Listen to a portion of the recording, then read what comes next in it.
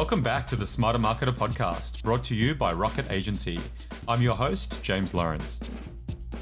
Welcome back to the Smarter Marketer podcast. Today, I am here with David Lawrence, co-founder of Rocket, and also my much younger brother. Dave, how's mum? Mum's great. She says to say hi. She's good, Dad? Yeah, perfect. That's perfect. Good to hear. So we are today going to discuss how much you should be paying for a digital agency. We're talking before the pod that we're gonna try to lift up the hood of the car. We're going to try to give as much value as possible. We're not going to say it depends. We're not going to say we won't talk about how much we charge. We're going to try to be as transparent as possible. So Dave, we thought the best possible place to start is just to talk bigger picture, just different ways of paying an agency, different models, how arrangements can be structured. Yeah, it's such an interesting topic. It's interesting. Agencies have been around forever, obviously, and I think for as long as agencies have been around, there's been different ways that they've priced themselves and different ways that clients have wanted it to be priced. And I'm not sure anything's changed dramatically in recent years, but I think digital agencies definitely have some flexibility when it comes to pricing models. So the first thing I'll say is I'm going to say it depends a few times today. I think it's a legitimate answer to the question, because the thing about marketing is it's not a commodity, and anyone listening to this podcast knows that you don't go out to a shop and buy yourself some marketing. Marketing's should always be a custom service which is designed to solve a business problem. From my perspective, it's not just about creating beautiful things. It's not about getting seen. It's about a company saying, what do we need to achieve as a business and how can marketing help us get there? So when someone says to me, what's the cost of a digital agency or a particular campaign or a project, my first instinct is always to say, well, what's the problem that's being solved? I'm sorry if that's a bit of an it depends kind of start. I'm going to push you harder. I'm going to get actual numbers out of you. You will get, I promise you'll get actual numbers in terms of ranges and that sort of stuff. But I just think that's an important thing to set the tone as, which is if you go out looking for a cookie cutter price, and if you find an agency that has a cookie cutter price, so a clear list of prices, these are our 4 services and this is what we charge for them all, irrespective of who the client is, then you shouldn't be surprised when you get a cookie cutter solution. And you know what? For some clients, that's going to work brilliantly. If you happen to need what they happen to sell off the shelf, then that may well be the right approach for you. And you could jump online right now and find a bunch of agencies that'll tell you exactly what they'll charge. But I think for most of the people listening to this pod, in-house marketers facing genuine challenges in a pretty tough market, the problem they're trying to solve is custom. It's unique to them. So how do you do it? If you're an in-house marketer and you're aware of what your problem is, it's I need to generate this number of leads or this many online sales. You feel that Google is maybe the way to do it, or Facebook or LinkedIn. You reach out to an agency. What are the different models? Like how can an agency charge you? Yeah, definitely. Okay, so let's go through some of the really common ones you'll see in the Australian marketplace at the moment. Probably the most common one is sort of a retainer model, where you're basically going to be charged a flat fee per month for that particular channel. So the agency is likely just to go, right, we need $3,000 or $5,000 or $7,000 or $10,000 or $50,000 a month to run your Google Ads campaign. And that price, it might be based on some internal parameters that they have in the agency, but they're going to be very much looking at your campaign, and they're going to want to have best educated guess about the sort of effort that's required to get a result. So with that kind of retainer approach, if it is Google Ads, you're expecting the agency to want to get into your Google Ads campaign itself and see what's involved, see what the scope for improvement is and what ongoing maintenance can look like. That's kind of how we at Rocket charge. Pretty much all of our engagements are, we hopefully do a diagnostic before working with a client. We've identified that this is the channel or the channels we should be working in. Google Ads, SEO, pretty common, for instance. And for the, we're going to charge you X for SEO and Y for Google Ads. This is the scope. Work together for 6 months, reset the strategy, work together, monthly reports, QBRs, whips, all that kind of stuff. Yeah, that's it. And the retainer model is an interesting one. It's not without its flaws, of course, but it's sort of trying to align the risk somewhere between both parties. So the agency is looking at it and saying, we think there's this amount of work that's required to to achieve the results that have been discussed, and they'll peg that at a certain price.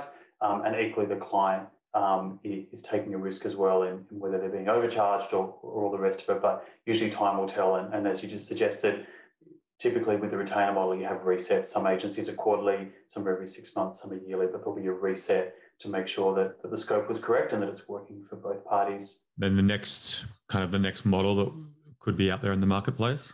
Yeah, so the next one's a bit of a hybrid, or it can be standalone. The next one's a percentage of media. So often, if you have an agency, particularly in the paid ads space, they're going to charge their retainer, and they'll also, if you go over a certain amount of media, they'll charge a percentage of the media, and that's because typically the more money that's having to be spent on the ad campaigns, the more work that's being done by specialists within the agency. So pretty common to see an agency that has a flat retainer fee plus 10% of media spend over a certain amount of money. Yeah. That'll depend on the size of the retainer. And that percentage floats, right? Like I think that's probably the second most common way that we'll be charging our clients, where it's a certain amount of money if it is a channel with media in it, and you manage a certain amount of media. And I think, maybe to jump in here, so often clients who are more accustomed to offline media buying, TV, traditional newspaper, billboards, whatever it might be, digital is different, where generally agencies like us don't get a markup or a commission. So if we don't get a kickback from Facebook, don't get a kickback from Google, the way we make money is through the retainer plus the media management, where I think a lot of the time will come up with in-house marketers who are saying, well, that's ridiculous. Why are you charging 15% or 10% or whatever it might be? And it's, well, you actually generally, that commission or markup, you're paying a lot more for other media. You just don't see it because it's built into the media buy.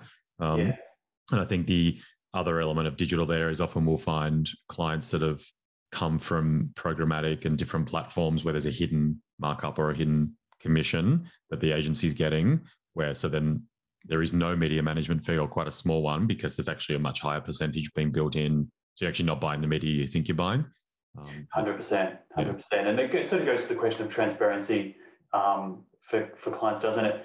Just to throw back to a story, way back in my career, I did some freelance work to an ad agency back in the good old days when it came to commissions as the way for agencies to earn money. And back then, this was a traditional agency, and they charged lots of money for services, plus 17.5% of everything they did. And it literally was a license to print money for agencies. So if you're working with a digital agency nowadays, you should be expecting true transparency and accountability. You have every right to understand where they're making their money. And as you say, if the money's being spent in sort of standard, Google, Facebook, LinkedIn type channels, then the money that goes to those organizations should be going there completely. That's it. And I think then the flip side to that is be realistic, which is if you're spending 100K a month on media and you're expecting a digital agency to run it at 5%, that's 5K a month. You divide that by your 4 weeks in the month and you've got $1,200 a week and you're paying a couple of $100 for someone's time. Is it realistic that 6 hours of someone's time is going to be enough to properly manage 100K? So work with your agency on what's the amount of time resourcing that's going to allow them to make awesome decisions, be in the tools, split testing, bringing creative in, whatever it might be. And you'll actually find that your 100K goes a lot further. So I guess the next model, so we've kind of got flat retainer, then we've got a retainer plus a percentage of spend. The next model that an agency could be charging. Yeah, can I say one thing? And I don't want this to come across as self-serving for agencies, but something that has frustrated me a little bit in the past has been when clients grow their media spend and they start to deeply resent the media percentage. And I've seen clients say, well, we're now spending $150,000 a month on media. We've decided to bring it all in-house and give it to one paid search specialist that they've employed. And they see that as a saving. They'll say, well, we've been paying 8% or 9% of all of our media. It's cheaper to put someone in-house. And I find that quite frustrating because the skills that are required to execute brilliantly on campaigns are really complex nowadays and involve lots of people. So I sort of encourage people when they're thinking about what they're spending on media to understand exactly how much work is going in to scaling up that media spend, not just with a paid specialist, but with strategists and creatives and writers and all the extra people that good agencies tend to bring in if they're earning their money off a media percentage. That comes back to your point before, which is look at what problem you're trying to solve. 100%. We're trying to solve this problem and this is the bucket of money. It doesn't really matter if it a larger percentage is going to the agency and a smaller percentage into Google and Facebook, as long as the actual outcome itself is better. Yeah, that's it. It's up to the in-house marketers themselves to be able to understand the value and to sell it to stakeholders within their company. So don't think about and again, I don't want this to sound self-serving. Don't think about the total you're spending. Think about the results you're getting. It's just true though. The problem is often non-marketers are accustomed to, well, we used to buy the billboard by the airport. We used to buy the full page ad in the Fin Review, and there was no media fee or a very small one, without actually realizing that it was all baked in. So yeah, that's it. And I think in that environment, the cheaper you can get the billboard, the better. The billboard doesn't become less good because you spent less money on it. So I think for particularly non-marketers or people that have come from that traditional media background, it's all about negotiating down the price you pay for the placement. And that doesn't necessarily translate well to digital, where you're dealing with quite skilled people who are trying to achieve something. It's actually the complete opposite, which is the way to drill down the price is by having awesome people optimizing the campaign so that you get better reach or better results. Yeah, 100%. Yeah. But so the next model, there's a really simple model that it's probably not that popular, but you definitely come across it, which is purely an hourly rate model. So and this will probably you see this working sometimes at sort of I guess the top end of town sometimes does this approach where they want some transparency on their retainer, and you see it from very small companies or even sole practitioners where they're purely going on hourly rate. Again, it's a model that's out there, not great for predictability of expenses sometimes for the client, but it's a model that's out there. Some government work, I guess, gets done that way as well. Yeah, for sure. Why don't we do that as a business? We don't do it as a business just because we like to be focused on the business problem itself. We like to know that there'll be some months that we go way over in our commitment. This is why the retainer model works well for us and our clients. We'll go way over in the commitment some months, and we might go under some months, and we'll try to balance it out over the 6 months or 12 month life of that agreed campaign. We find the hourly rate conversation, it does a couple of things. First of all, it focuses the client on the number of hours that are being used. And it's always easy to find what can be perceived as wastage, because the path to success with marketing is not always a straight kind of journey. We might need to spend more money in design or in an element of coding or a particular specialist on a channel or strategy, depending on where we think the issues are. And I think the minute you do hourly rate work, you're starting to have that discussion with clients, and they may not be the best placed people to make the decision on where the money should be spent. Some clients are great at it, some clients aren't. We just find it's simpler not to go down that path. Definitely takes the focus off the problem, and it becomes this recurring question of how do I keep my costs in check every month? A retainer model at the very outset says, this is the problem. We agree that this is the amount of money that we believe will help solve it. And let's just keep focused on the problem as opposed to nickel and diming each other every month. Yeah, that's exactly right. Next model. Next one's an interesting one. This is performance pricing. So this is, for many years, has been the holy grail for agencies. People talk a lot at agency conferences about how we ought to be pricing on performance. And what this basically means is that you go to the client and you say, look, we're only going to get paid on success, or we're going to be paid a certain percentage of success. So it might be for every sale that's made, the agency takes 10%, or for every lead that comes in, we get a flat amount or a percentage. It seems really clever, and in many ways you would think it's awesome because it ties the agency and the client together. The agency's in effect got skin in the game, and there are certainly some types of campaigns for some clients where it really does make sense, and it's a fantastic way to sell. Equally, it's not for everyone. We've done it historically, and every single time we've done it, it hasn't worked. I think there's two things to that. I think one is, unless you're in an e-commerce environment where you're kind of almost moving into like an affiliate type model, so let's kind of put that to the side for a second.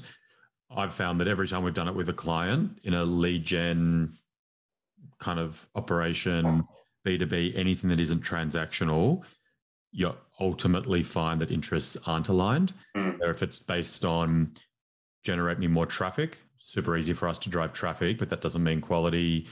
Rankings, there's ways for us to move rankings faster than we should, or to get ranking on things that aren't necessarily of benefit to the business. Traffic's cheap, easy to move. If it's even then you go, well, just do it to the lead level, then it's all just lead volume as opposed to lead quality. And the relationships we have with clients that are strongest are ones where we're sitting there working with them saying, how do we sharpen up lead quality? These territories aren't working, these are, and almost impossible to then to tie it to a performance type space. And then even if you get the lead stuff right and we feel we're moving in the right direction, then it just becomes a sales issue, which is, well, we've led the horse to the water, but we can't force it to drink. And inevitably it's just an outsourced way of ending up with the sales and marketing misalignment conversation. So I think for us, I'm yet to be proved that in any way, shape or form, unless it's transactional, can you actually make it work? I think some small bonuses on some things that objectively both parties are moving towards, but not necessarily the entire engagement can work. And then if you look at e-commerce, well, then you start to possibly be able to put some metrics in place where both parties can move toward. Is that what you'd kind of agree with? Or? I think so. So really what you're saying when it comes to lead gen campaigns, it should be the cream on top if someone's going to go down that path, but not necessarily the whole thing. I think that's right. Obviously not going to name names, but some of the ways it's gone wrong for us in the past have been quite spectacular as well. Lengthy discussions with clients where there were genuinely highly metric-driven campaigns, and everyone got on the same page. Everyone thought the deal was great, but the performance numbers in the end surprised everyone with where the money was going to go afterwards, and it was obviously just a terrible misfit. It did sell the relationship, which is a real shame when that happens. And I think even on the transactional or e-com side of things, I don't think it's as cut and dry as a lot of people would like everyone to think as well. I see a couple of drawbacks. Firstly, and I think COVID's showing this, that we don't have endless supply and capacity.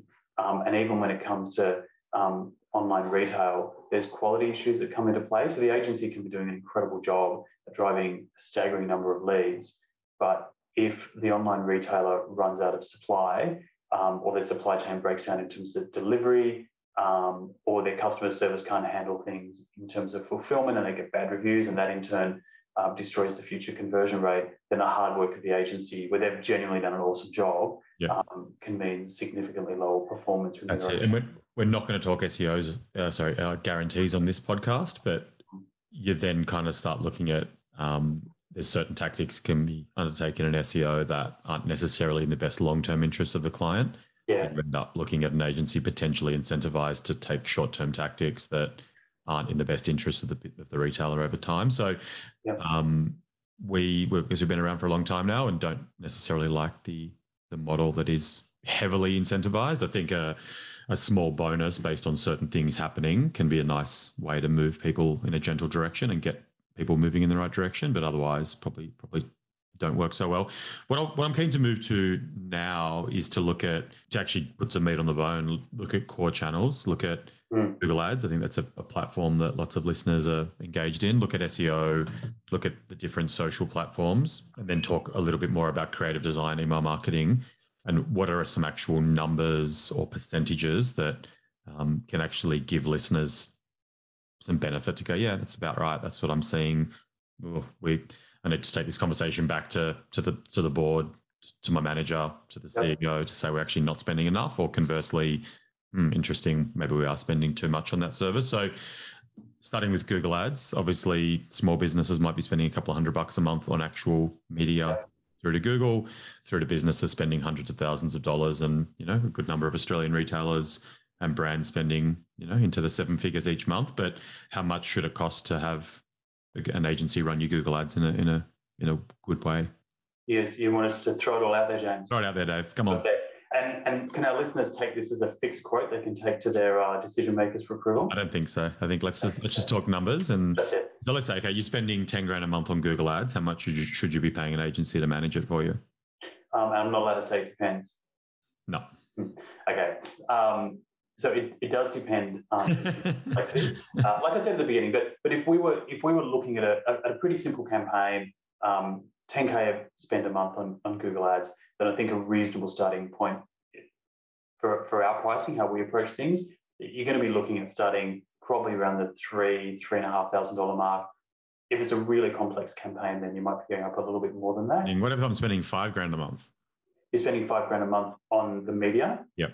It's typically not going to make a lot of difference. There's a minimum amount that any agency is not going to go below. And even if you're only spending $1 a month, there's a fair bit of work in simply understanding the campaign, ensuring that it's been streamlined properly and is being monitored. $1 probably that was a test, and was a test, was it? Passed it. That's right. I think like often that's a misconception, which is, but hang on, I'm only spending $5,000 or I'm only spending $3,000. Yeah. Surely you can't charge me $2, $3, $4,000 to manage it. And it's like, well, unfortunately, if you want someone who's onshore, not necessarily that everyone who's good is onshore, but if you want someone who's onshore, you want an account manager that you pick up the phone to or send an email to and they respond and they actually know your business, and you expect someone to be in there every week in the platform making changes, then, and you look at hourly rates of any professional service provider in any industry, not even digital, in major cities in Australia these days, you are looking at a couple of $100 being a pretty reasonable benchmark.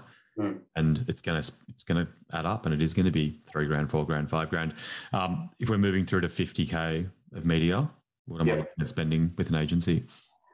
Yeah, so again, it depends on complexity and how hard it's going to be to spend that money with good fit prospects.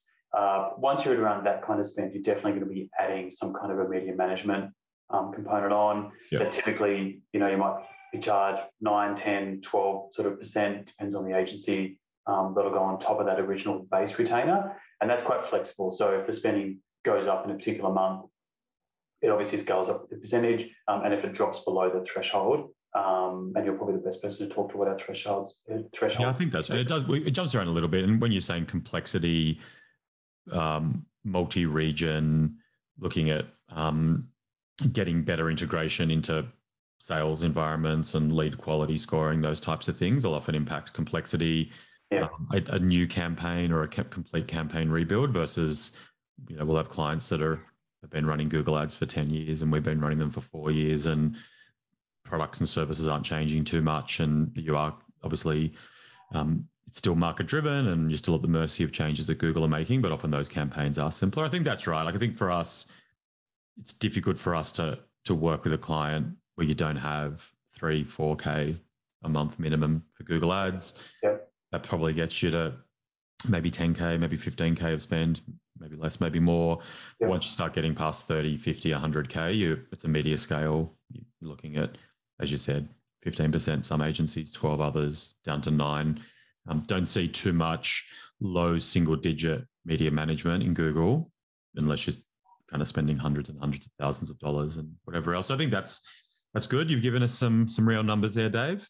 Yeah, and can I just add to that? One of the nice things about where the agency or the digital services industry is at the moment is that there are options for almost every price point and every level of complexity. But what you kind of give up is confidence. So there'll be people that have heard that price and go, wow, that's insanely cheap. And there'll be other people that hear that price and go, that is outrageous. How can they justify it? And I think it's important that listeners understand that what you're doing is you're buying confidence and you're buying expertise. So if you go to an agency like Rocket, and there's a whole bunch of other great agencies in Australia as well, you're going to be handled well. You're going to have a genuine depth or breadth of experience, and you're not just dealing with one person. You're going to pay for that. That costs money. You can be really lucky if you're a startup, small media budget, you go out and find someone who's working on their own and they're fantastic at what they do. You can get a great experience for the fraction of the price. But what has to be factored in there is the risk. You are dealing with one person. They may not be what you think they are, or they may get sick, or they may take a job, or whatever. So we certainly spoke about. Or they might not be very good. Or they might not be very good. Exactly right. So as you start paying more, some of it is for the ability for that agency to do better and more complex work, and some of it is simply insurance. So you end up knowing you're going to get work done at a certain standard and not below that. That's right. SEO. So, full stop. One number. All right. I'm going to say for SEO again, you're probably looking at a campaign that starts, it's pretty similar around the $3,000 to $3,500 mark. The thing that makes SEO too cheap. Yeah. Let's put the price up. What I was going to say though is that SEO is a bit different to paid search in that SEO has an enormous number of different areas. And so if we have a client that comes to us and they say, look, we've got great web devs and they're doing all the coding changes in our website and we already write great content, then that will limit the scope of the work we're doing for SEO. So we're effectively going to be a technical SEO agency for the client. We might be doing some link generation work for them as well, and just a bunch of general strategy, making sure things are right, doing the reporting. But as with all things, the more services that get bolted on, the more the price goes up. And SEO is definitely an area where the price can go up quite a lot depending on what's required. Sorry, I cut you off. That's exactly right. Like I think it's if you're a small to medium sized business that just needs to have good technical on-site SEO done and a little bit of link building, then there probably is agencies out there doing decent work at $3, $4, $5 grand. Yep. If you're first thing is strategy, right? There's businesses that probably don't actually need content being worked on all the time because they've already got that solved somewhere else. But if you need a big content play, then how much does content cost? How long is it doing? $3 grand, $5 grand, $10 grand a month, in-house or with an agency. If you're in a competitive space and haven't been doing link building over the last or offsite work over the last 5 years, and you're against banks or airlines or complex e-com, you've got catch up and you need a strategy which you could have multiple full-time employees working on that kind of stuff, or you could be using an agency for it. But it seems to me that most well-established upper end of SME into mid-market, you are probably spending with an agency $4K, $5K through to $10K for your kind of just technical SEO program. Lots spending more than that. And if you're below that mark and you're spending a couple of grand a month on SEO to tick, we're doing the SEO box, a couple of grand, 10 hours a month, 2.5 hours a week. Is that really a marketing channel that you're taking very seriously? You certainly wouldn't expect it to move the needle. And I think, again, the only exception is if the other elements are being taken care of internally or by another provider. Yep. And we certainly see that. We certainly take on SEO campaigns where there's a whole bunch of stuff that's happening well on their website and with their content, and we're just coming in for a particular purpose. SEO, as you say, it's so complex, and there's plenty of in-house teams that have large numbers of people just to run SEO for the clients. Yeah, there's businesses spending a couple of $100 grand a month on SEO, right? And then the reality is that, and I think that's something that needs to be addressed and realigned, is that it's so common for us to have a client come along and say, I want to spend 50 grand a month on Google Ads, or I have been spending 50 grand a month on Google Ads, but then we'll balk at the idea of spending 10 grand a month on an SEO program. Yeah. Then you look into analytics and half their traffic is coming from SEO and 20% is coming from Google Ads. And it's not all branded traffic coming through organic. And I think because it's this kind of misconception that the SEO industry has done itself such a disservice over the last 15 years of cheap, package, it's actually devalued the channel and lift above it all. And what problem am I trying to solve here, or what value can be generated from a really strong organic program? And often you find that you should be spending comparable to what your media spend is. Yeah, it's interesting, isn't it? Like, as we talked about before, the whole cookie cutter approach. I don't think there should be cookie cutter approaches for any of these channels. But if there was one channel where there should never be a cookie cutter approach, it's SEO. And ironically, it's the most package driven channel of all digital, right? Which is why it has such a horrible reputation out there. Yeah. And I know this is about pricing, but it's worth touching on that. SEO has had a pretty bad reputation because it's a channel that takes a long time to get results. And therefore, it's easy for less credible companies to come in and take retainer income without really producing a lot. And before the client knows what's going on, they've had a tidy earn out of it. So I'd say if you're looking at getting SEO services and the company you're chatting to is not going to a lot of effort to understand what your problem is and what you're trying to achieve, then you should run away pretty quickly. Yeah, that's it. And sadly, it's the channel that drives the most traffic. Yeah, absolutely. Yeah.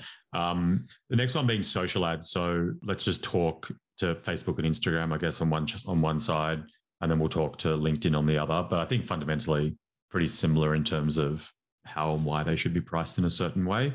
But yeah, let's pretend I'm spending 15 grand a month on running social advertising. Actually, let's not worry about Facebook and Insta versus LinkedIn. Like what should I be spending with an agency? The first thing we'll do is take a bit of a step back and say, how good's your creative? Because I think when we're looking at SEO, there's an assumption there's going to be ongoing content created and ongoing website changes done. Paid search, it's pretty simple with creative. You need a good landing page, obviously, decent ads, but often landing pages exist and you're really doing a lot of work on the channel. Yep. Paid social is an empty vessel unless you have fantastic creative.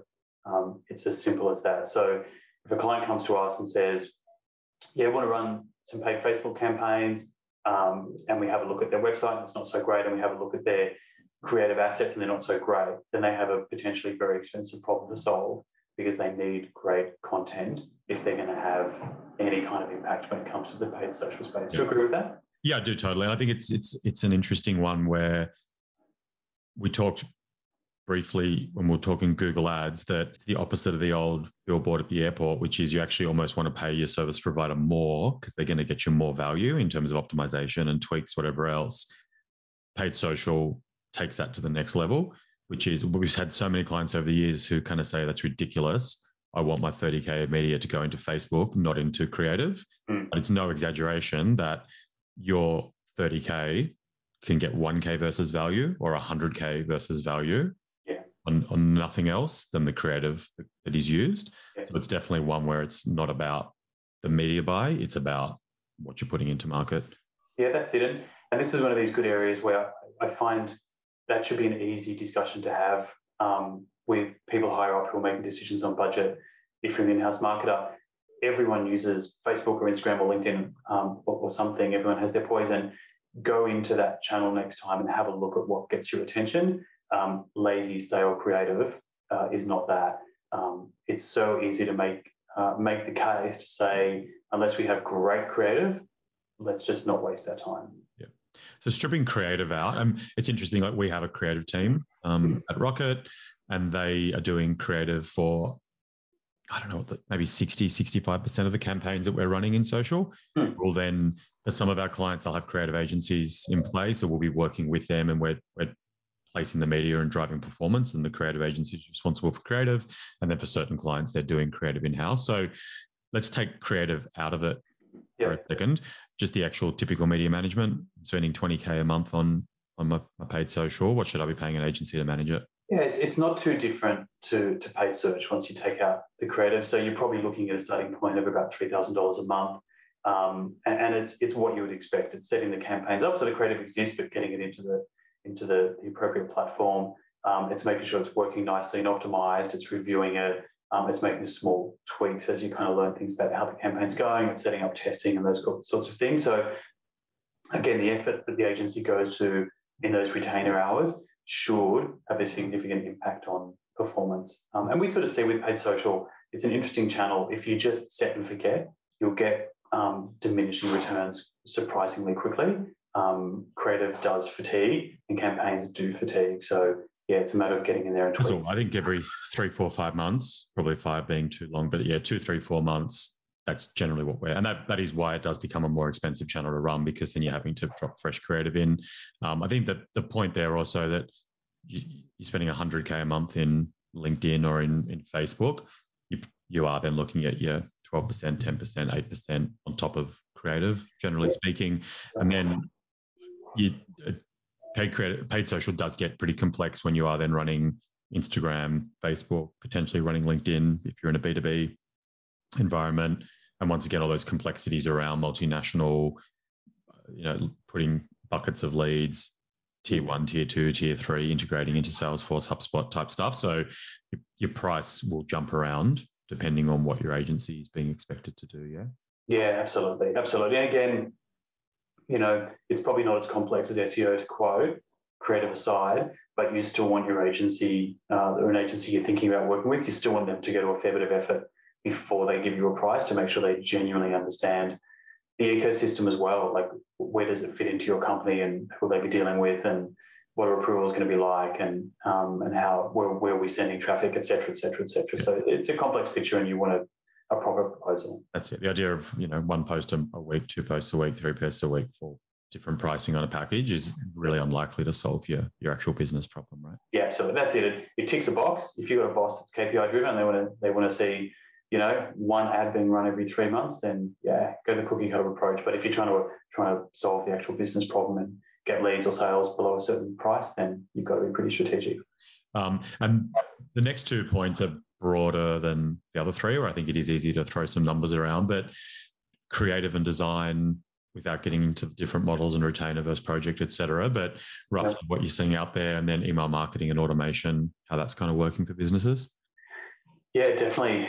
So if we're talking about pure creative, there's a couple of ways that it can happen. Some agencies are going to package that up in the retainer. So as an example, quite often in our paid social campaigns, we'll include a certain amount of creative or tweaks to creative or even editing of existing creative to make it work for that platform. So you can often expect to see that in the retainer. But typically when you've got brand new creative being worked on, and particularly when it's complex or involves new ideas, then agencies will often just give you a quote for the specific piece of creative. And it can be anything, So let's say we're talking about a landing page for a particular campaign. You can see agencies building out nice landing pages for a couple of grand, right through to easily seeing agencies charging sort of $10,000 to $20,000. And again, it depends on the work that's being put into it. You got your models, you got an agency on retainer, or you're paying them for a scope of work. And I think generally it is hallmarks, again, wanting an agency to sit down, what problem are we trying to solve here? And we believe we can solve it with this, and this is the price. I think the only area where you might be okay to take a rack rate is on things like a set of remarketing ads or a set of social ads or a landing page.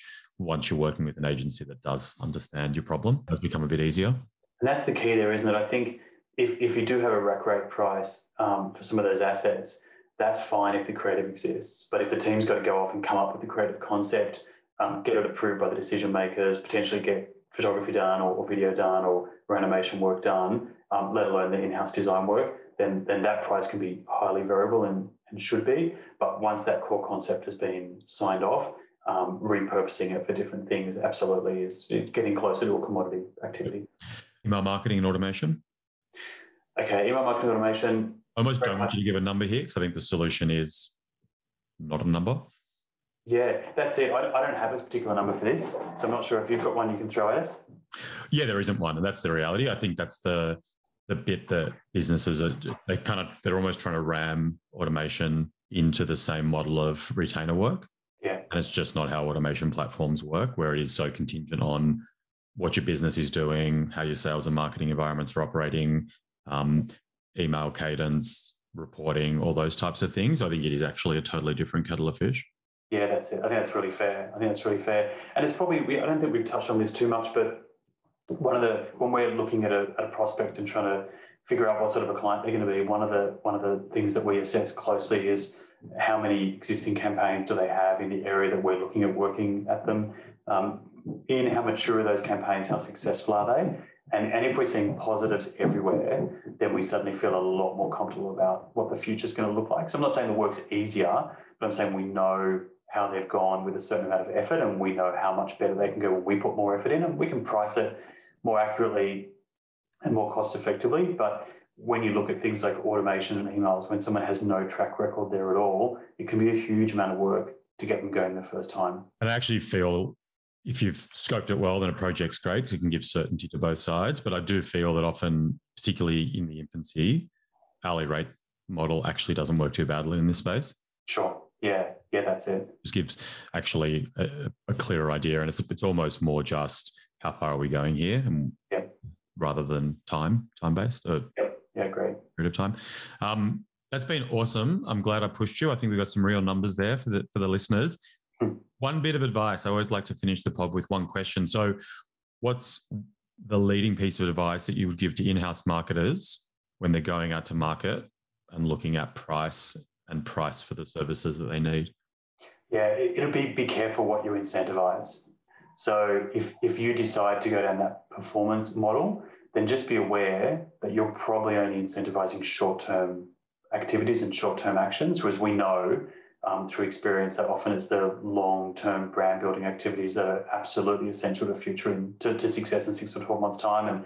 And likewise with the media management one, if you go down that path, you're incentivizing potentially an agency just to spend more money on media. So the incentive should always be the one that helps the agency solve your key business problem. That's ultimately the only thing that matters. So incentivize in that way. Love it. Awesome. Good stuff. Dave, you've done very well on your first try of the Smarter Marketer podcast. We may even get you back. I'm overwhelmed. Fantastic. Thank you. Thanks, James.